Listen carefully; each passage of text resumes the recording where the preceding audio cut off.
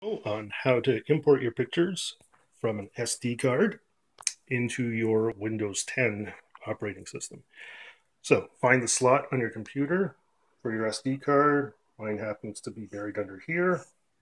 Now what happens is you'll see a bar pop up on the right hand side. As soon as I click it in, it's been clicked in, and then this shows up. Select to choose what happens with memory cards. The problem is that message only stays up there for about 5 seconds. So if you've missed that, you don't know what to do. The easiest thing to do is go to your search bar, which I recommend everybody to use as much as possible, and just type in photo. And you'll see the first thing that comes up is Photos. And that's a built-in app for Windows 10. Pictures of my dog. Now, up here in the top corner, you'll see this symbol here. Top right corner, you got this, it says import. Click on import, and you'll see it has said select items to import from E, which is that card we put in. These are all the new pictures that were in that card.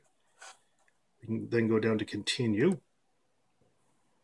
and now we can just start importing and say we want to put them someplace other than the default. So we can say change where they're imported to. We can go over here and choose pictures. We can do new folder, and we can just type in, I'll just type in whatever there, and then we'll say add this folder to pictures. There we go.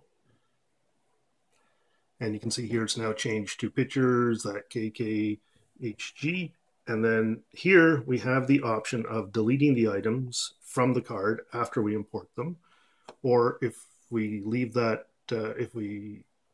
unchecked, it's going to leave a copy on the card as well. So you'll still have a copy on there. So then we just have to go down here. We'll click on import. And that's it. You can see right here at the top. And then down here, this is popped up. Now if you go to your folder down here,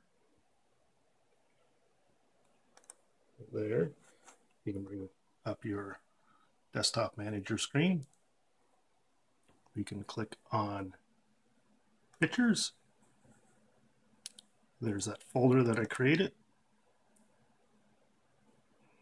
And you can see there are the imported photos right there. All right, so that's all there is to it.